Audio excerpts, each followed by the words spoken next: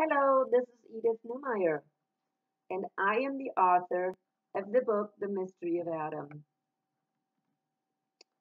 Well, I have been challenged lately about this word, rib.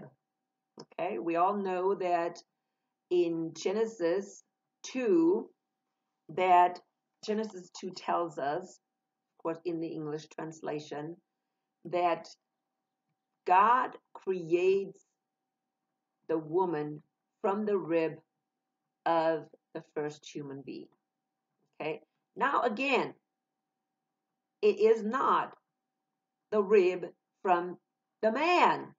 Okay. See, that is maybe that first mistake that people are making.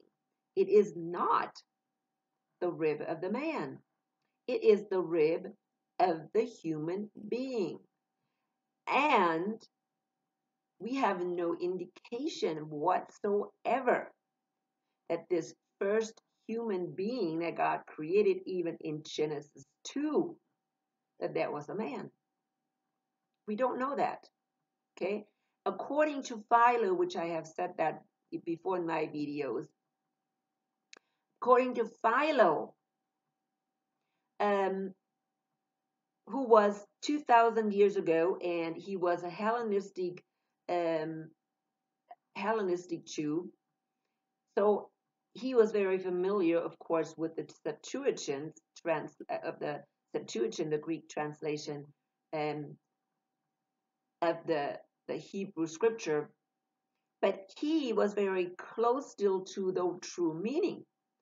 And he says specifically that the man and the woman did not come into existence, the specific form did not come into existence, before the woman was taken from the first human being. Okay? So it is very important to realize that. Yet, yes, if we continue to be stuck in these wrong translations and these wrong perceptions, then it is very, very hard to see the truth. Okay? I have done some more research, especially on this rib. And because again, somebody challenged me and says, oh no, it has to be a rib. Well, I did some research. In my book, The Mystery of Adam, I used one source, and that source was Jane Hanson. And Jane Hanson wrote a book, Fashioned for Intimacy. And in that book, she did her own research, and I kind of trusted her. And she said that was never translated as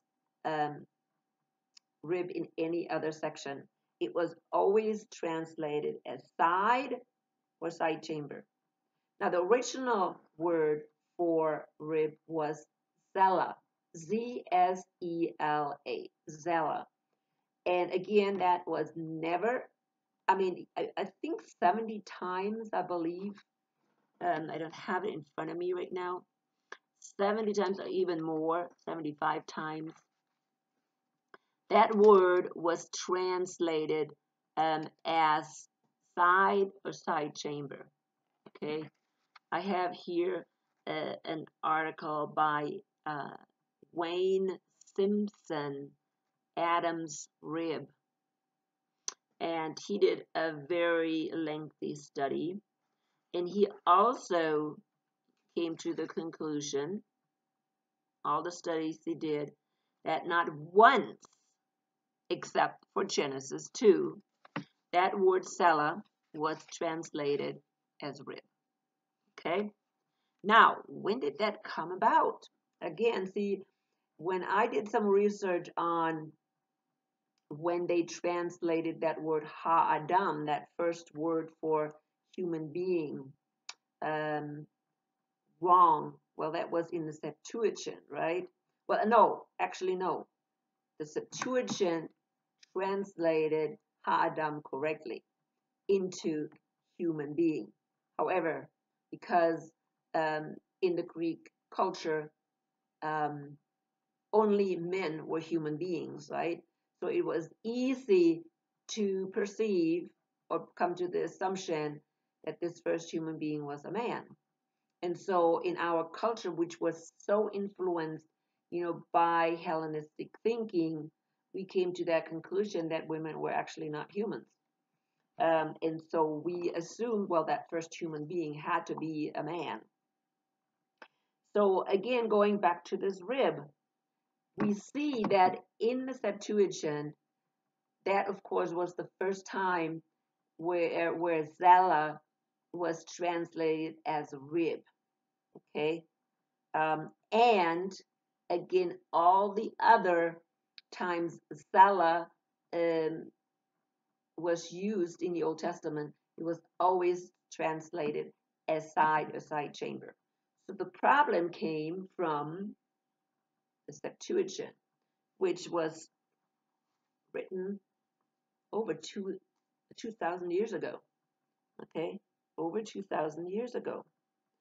Now it's interesting that even a monk, and I used him as a source, a monk who lived in the 12th century, and he was an English Cistercian monk, Cistercian monk, and his name is Aelred of Rievaulx.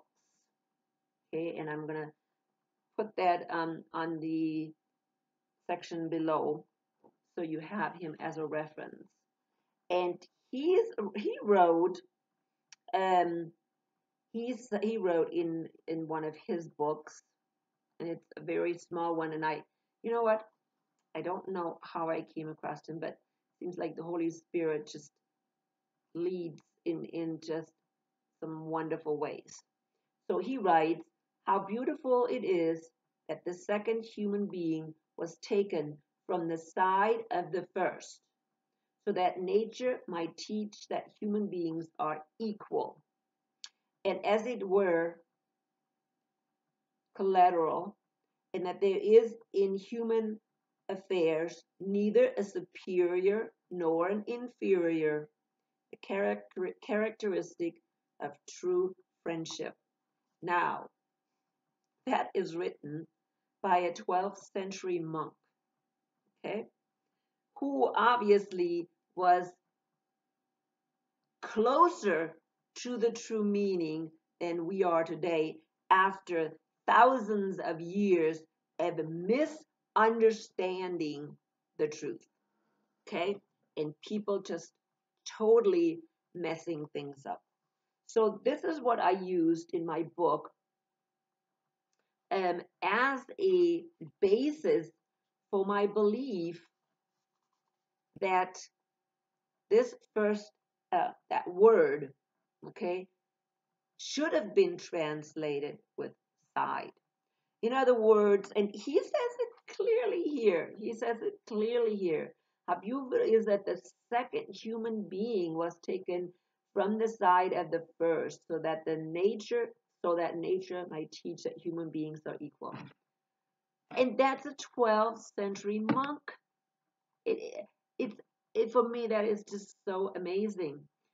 So so I used that in my book, and I came to the conclusion, of course, that God took the side of that first human being, and that first human being was not a man, but was man and woman at the same time.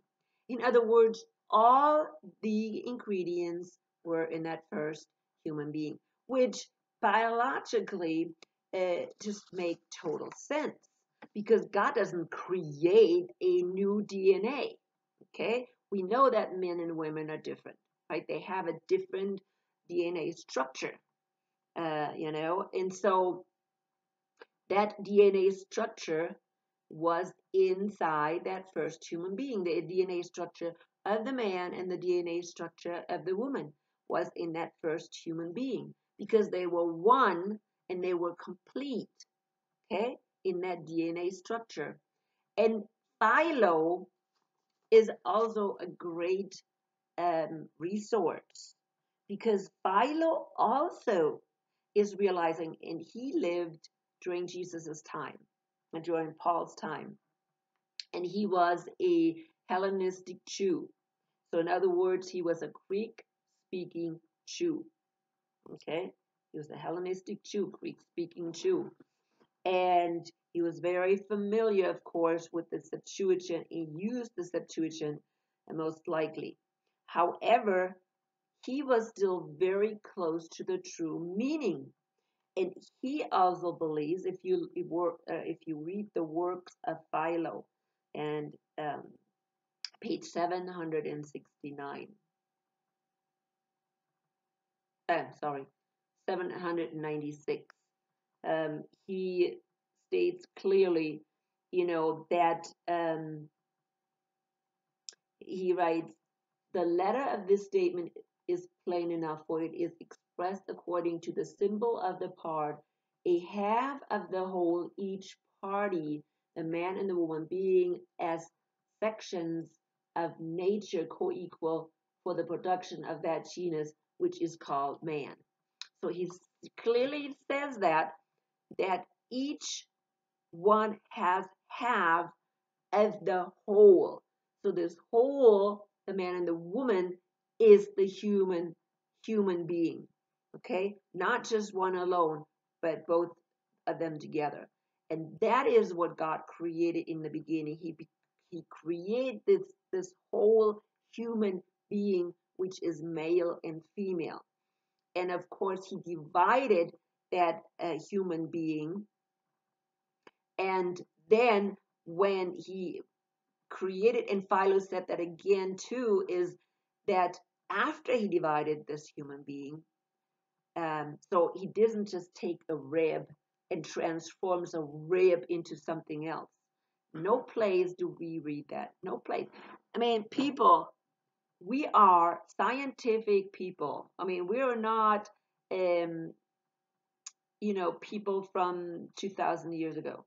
We can understand this biologically a lot better, okay? A lot better. And we don't have to think that God said hocus pocus to this little rib, and this little rib transformed into this whole other human being, okay? That's just not what happened, okay? It's just not what happened, okay? I mean, the Bible doesn't say that. And why would we believe it? Why would we believe it? It makes so much more sense that the whole, like Philo said, the whole genus for the production of the human being, right, was in both of them, the man and the woman. Now, how are we producing another human being? By the man and the woman coming together and combining, the two genetic information to make a new human being. I don't know. I mean, I'm not this gullible human being anymore that, people can just tell things. Um, so we need to think. We need to think very clearly.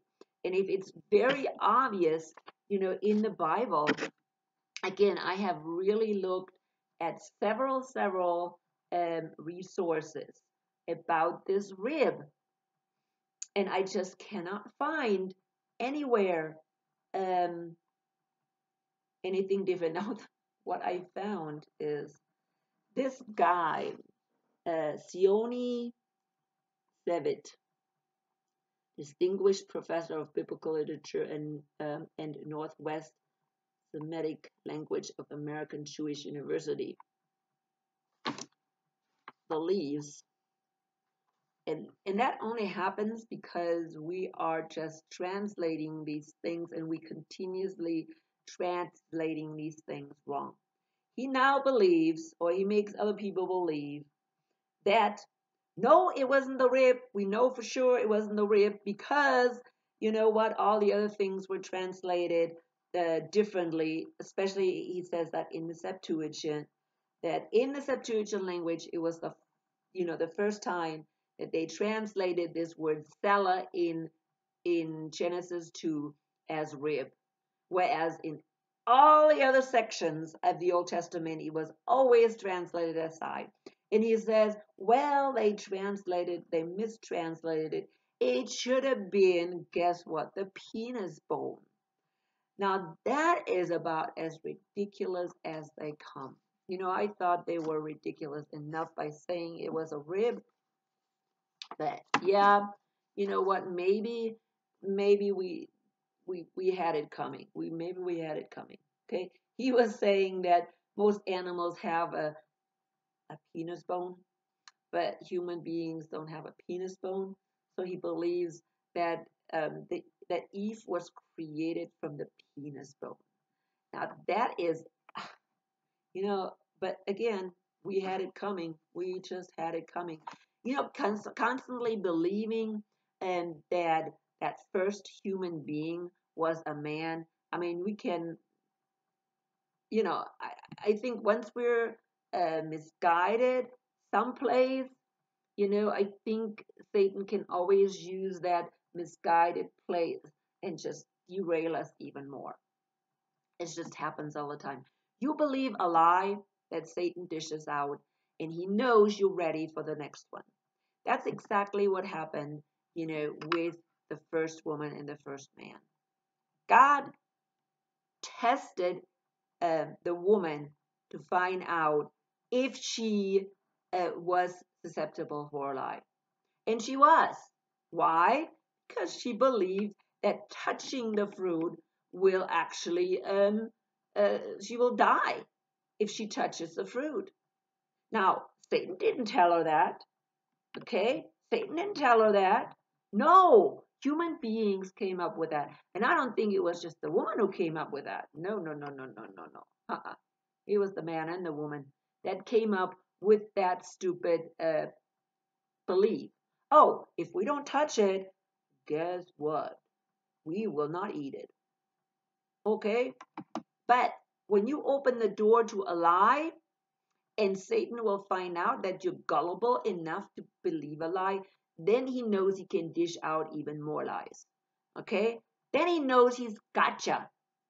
So, this is what has happened and has happened and has happened over and over and over and over again. You start with a lie and you will be dished out more lies. Okay?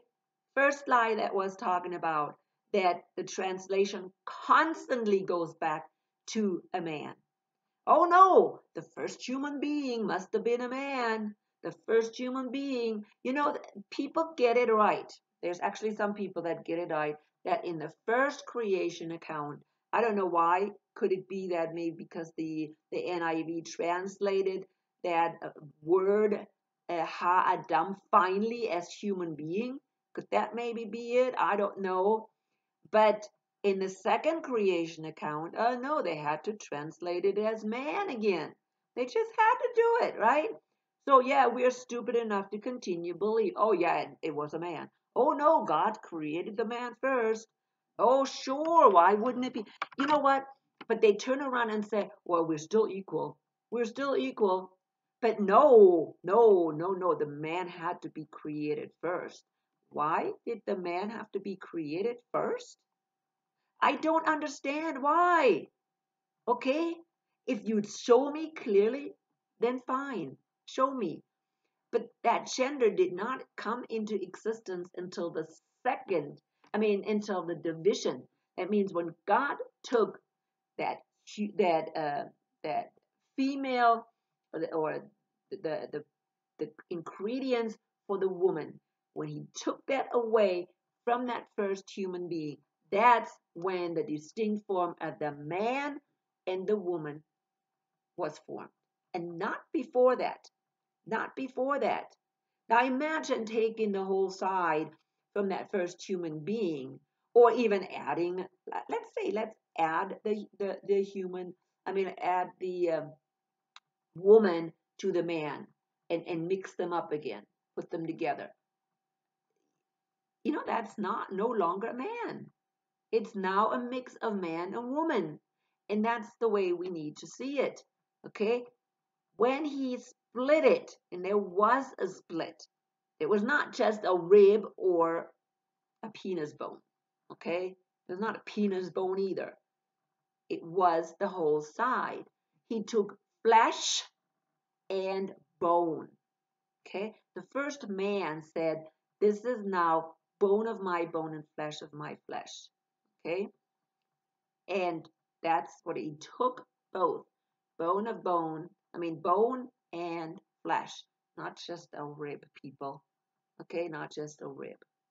So I'm going to challenge you right now. I'm going to challenge you. Please do some more research. I really want people to challenge me. This guy, I didn't have time, and I really didn't want to go further with him into any argument. Now, this guy, I will probably mention him because I'm reading his book right now. And his book is supposed to be pretty good. The guy actually believes in gender equality. He believes in equality of men and women. He's a Bible scholar, very good Bible scholar when it comes to the New Testament. And again, he got it right. He got it right. The first human being, in Genesis 1 was actually a human being. It was not a man, okay? And it was male and female. And then it jumps to the second creation account, and all of a sudden, poof, you know what? The word Adam now all of a sudden means man or male. Now, how in the world can these Bible scholars just totally ignore any consistency in language? It's just beyond me. It's just absolutely is beyond me. I am not even a Bible scholar. I'm not even a language scholar, okay? And all I'm doing is I'm using my logical thinking, okay? My logical thinking, all right? Come on. We can't logically think and conclude. If one is this, this, and this, and this, and this, there's logical conclusions, people. Sometimes that's all we need is logical conclusions, to come to an understanding. But it seems like people don't understand that. If I use Ha-Adam in one chapter and I go to the next chapter and I use Ha-Adam, wouldn't you think it means the same thing? It's like, why in the world would it change from one chapter to another?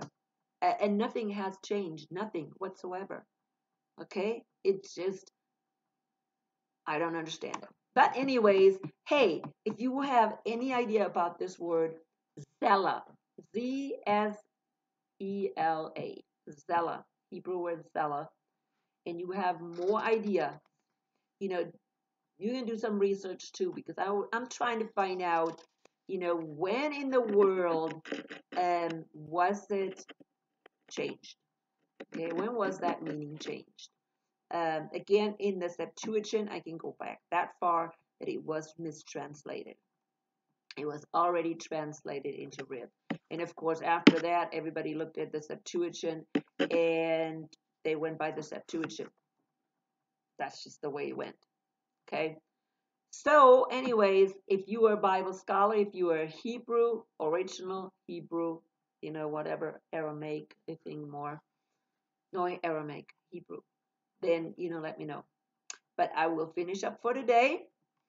And yeah, let me know if you can tell me when that was changed, that meaning was changed. How in the world can anybody just think, okay, rib, side, rib, where did that come from? All right, keep thinking, keep allowing the Holy Spirit to guide you.